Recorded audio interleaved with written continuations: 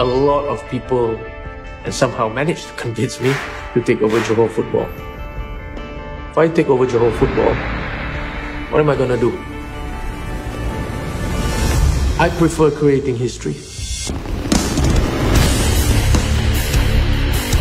Our head PMJ has built an empire. He wants to have the best facilities and infrastructure.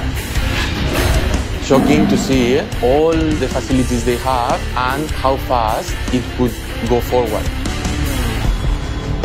He's leaving something very, very special for the people. You have stadium, you have the best facility.